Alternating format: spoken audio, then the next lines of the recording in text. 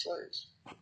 So the Orwellian view of the vision of the future wasn't too far off based on this scenario. George Orwell was just like me.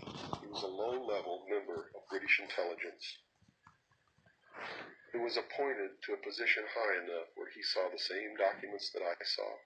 And he tried to warn the world just like I'm trying to warn the world, when he wasn't willing to take the risk that I'm willing to take. So he wrote it in a book called 1984 and spelled out exactly what's coming as a warning to the people of the world, as a work of fiction.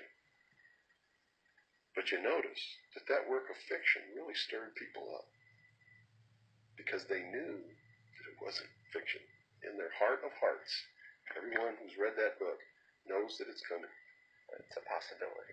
Most people won't recognize it overtly or publicly, because then, if they recognize it, they have to be responsible to do something about it.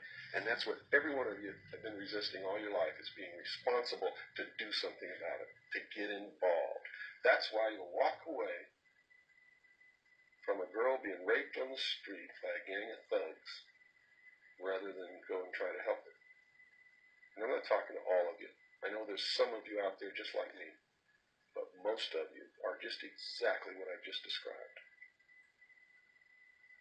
Most people are no better than animals who do not have intelligence because they don't use their intelligence.